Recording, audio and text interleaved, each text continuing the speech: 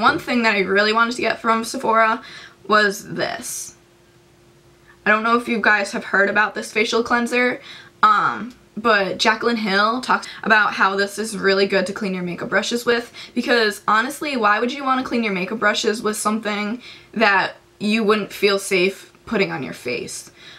So I think it's a really good idea that you use this, a facial cleanser, as a brush cleaner. And it really does smell pretty good. It doesn't have that much of a scent, but it definitely smells clean.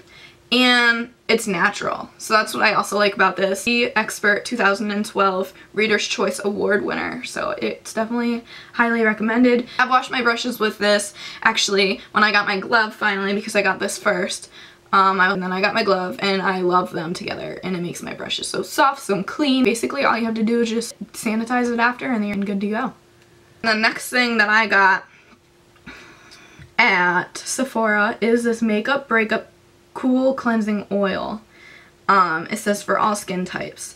I actually was going out, like, you know, the aisle where they have all of the stuff right before you're about to go spend $1 million already. Pretty sure I spent $10 on this. Peppermint and eucalyptus invigorates the senses with rose hip, green tea, and golden palm oils. Unclog pores and refine the skin's texture. Once I saw peppermint, I was like, okay, well, I definitely need to try this out. So then I like went up to the front, and the girl actually who's cashing me out was like, oh my god, I love this stuff. You're gonna love it so much. I never liked makeup removers that were really oily. This one does feel clean though, and then smell clean, and all you do after is like, you don't leave it on your skin, you wash it off. And basically what I do is I use this before I get into the shower, and then I get in the shower and wash my face. I don't know, try it out. If you guys have $10 to spend and you want a good makeup remover, definitely try this out. Final thing that I got, I ordered it online because the date that it was coming out, I was like, I'm not gonna make it to the store in time, and it's probably gonna be sold out because everybody loves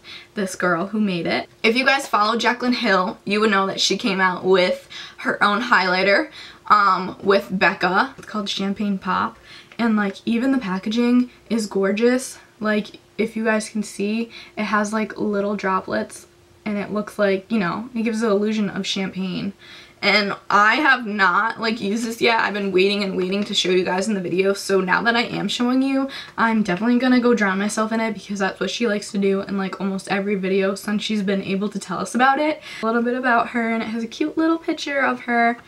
It says, I'm so excited to present to you my dream shade of a very bright highlighter on the market. Sweep across your face or apply to targeted areas, including cheekbones, brow bones, and bridge of nose. Be sure to let me know what you think, and hashtag champagne pop, hashtag define your light.